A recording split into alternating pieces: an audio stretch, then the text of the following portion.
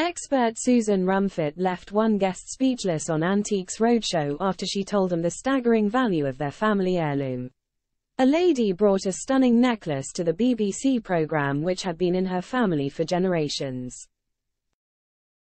The expert specialises in buying and selling high-end jewellery, while also being an accredited lecturer for the Arts Society and holds regular courses for budding learners of the trade. Being a beloved member of the show, she has come across a list of memorable items including a gold bracelet originally belonging to Queen Victoria, with the lucky owner confessing that they had found it in the street. On the show, she was presented with a colourful statement piece. She told the owner, "Well, this is definitely a necklace for every outfit that you own in your wardrobe.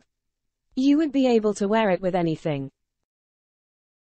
Before asking, "How did get this into your collection?" the woman responded and admitted that it belonged to her great-aunt, which has since been passed down through her family from generation to generation. Susan said, "This is absolutely beautiful, isn't it? We have got an abundance of stones going throughout the necklace." She then began to point to the colourful necklace that sat on a golf chain that encased the stones. Susan then individually named them, and said, "Turquoise, amethyst, peridot, and citrine." The presenter gushed over the stunning design and added, "It's something for everybody really, it is just superb."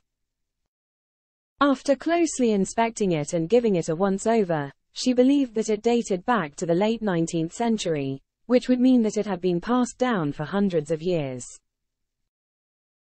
Curious to find out if the owner had ever worn the dazzling neckpiece which oozed elegance thanks to over 20 stones, she put the question to her. Although given how precious the item was, the woman admitted that she had only taken it out once, suggesting that she keeps it under lock and key.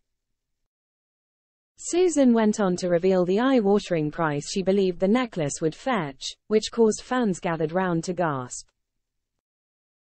The lady looked completely shocked and taken aback by the four-figure sum. The crowd behind could not quite believe what they were hearing either, as there was a brief moment of silence.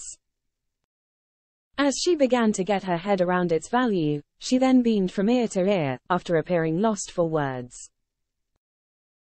Confident that it would be sold in a heartbeat, the expert said, "It's one of those bits of jewelry that would absolutely fly. I just love it." She said, "If you did decide to sell it and it went into auction, we would be looking to put a rough estimate between £5,000 and £7,000 on it."